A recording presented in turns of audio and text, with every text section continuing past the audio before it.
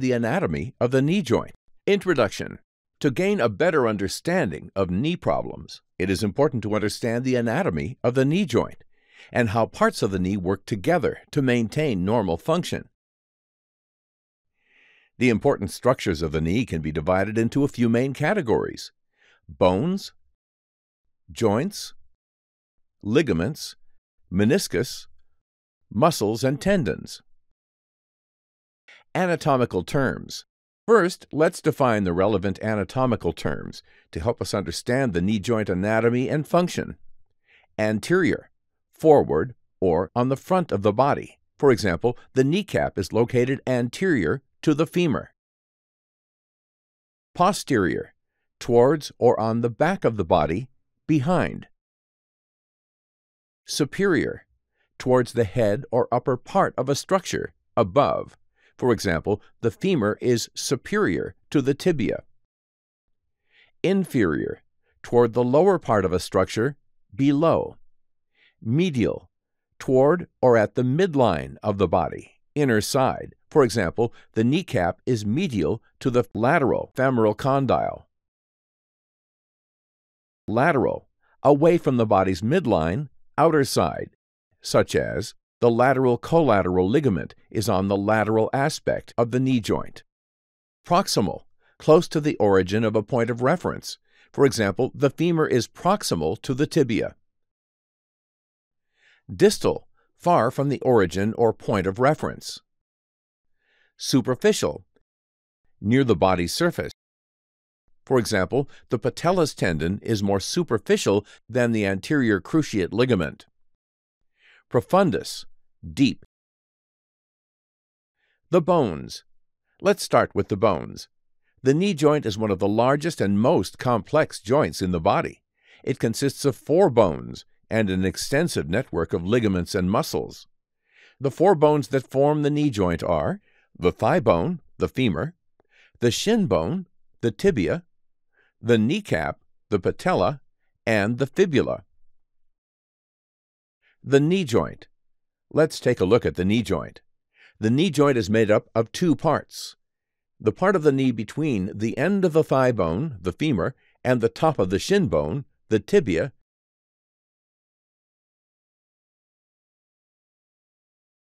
is called the tibiofemoral joint.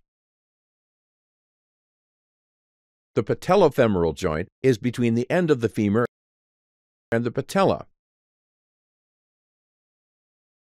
Patellofemoral joint. The knee joint is a synovial joint. Synovial joints are enclosed by a ligament capsule and contain a fluid called synovial fluid that lubricates the joint. Both joints are covered with articular cartilage. It is a slippery substance that allows the surfaces to slide against one another without damage to either surface. The function of articular cartilage is to absorb shock and provide an extremely smooth surface to facilitate motion. The ligaments. The knee consists of many ligaments. Ligaments are tough bands of tissue that connect the ends of bones together. The ligaments protect the knee and provide stability. Let's take a look at the 4 most important ligaments. First, we have the medial collateral ligament, or MCL, and the lateral collateral ligament, or LCL, are found on either side of the knee joint.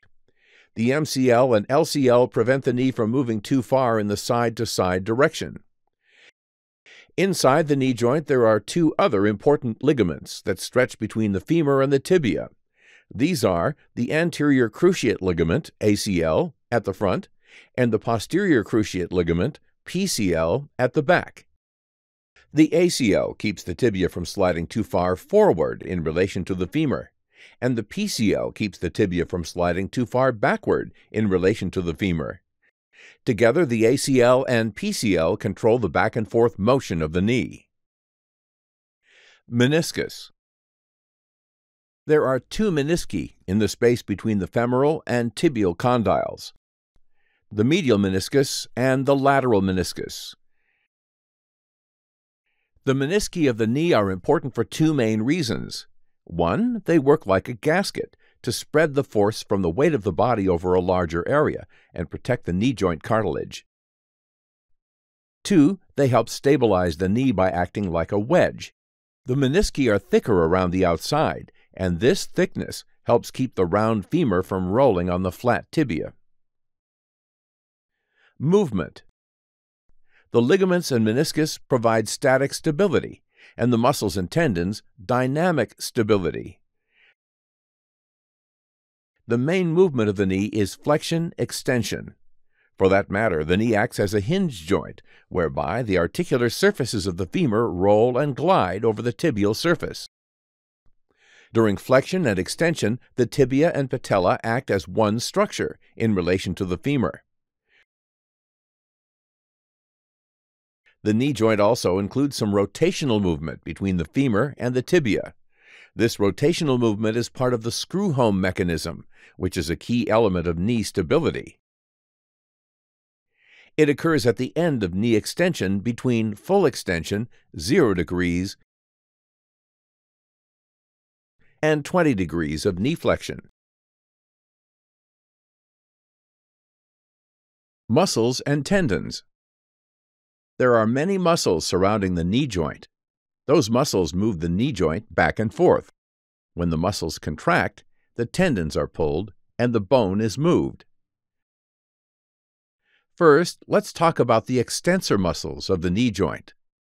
The primary extensor muscles of the knee joint are the quadriceps femoris, assisted by the tensor fascia latae. The quadriceps femoris is comprised of 4 heads. 3 heads originate from the femur,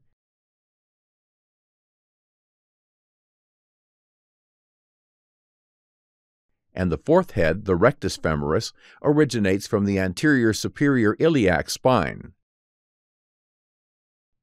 The muscles that form the quadriceps femoris unite proximal to the knee and attach to the patella via the quadriceps tendon. In turn, the patella is attached to the tibial tuberosity by the patella ligament. The tensor fascia latae is attached to the iliotibial band. The iliotibial band extends further inferiorly and inserts into the lateral condyle of the tibia, also known as Gerdy's tubercle.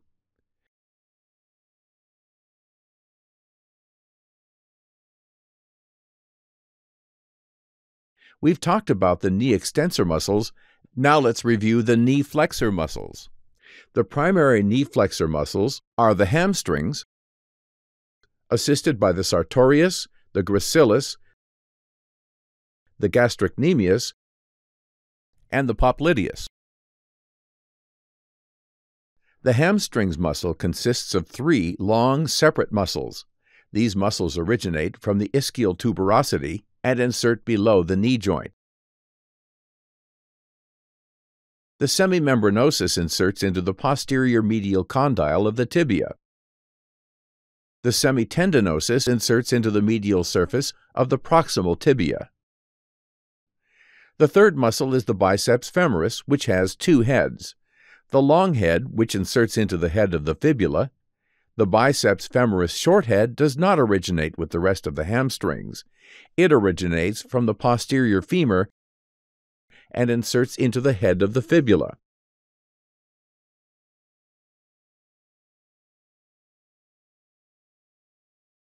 Additional knee flexor muscles are the sartorius, the gracilis, the gastrocnemius, and the popliteus. Let's take a closer look at these now. The sartorius and the gracilis, along with the semitendinosus, all insert into the anteromedial aspect of the tibia, also known as the pes anserinus or goosefoot. Next, we have the gastrocnemius, which has 2 heads. The medial head originates from the medial epicondyles of the femur, and the lateral head originates from the lateral epicondyles of the femur. Both heads connect into the Achilles tendon and insert into the calcaneus.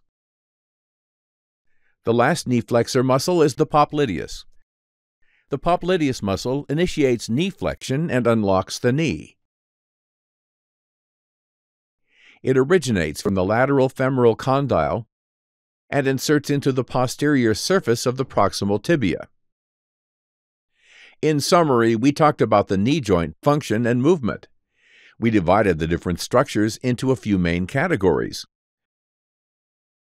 bones, joints, ligaments, meniscus, and lastly, muscles and tendons.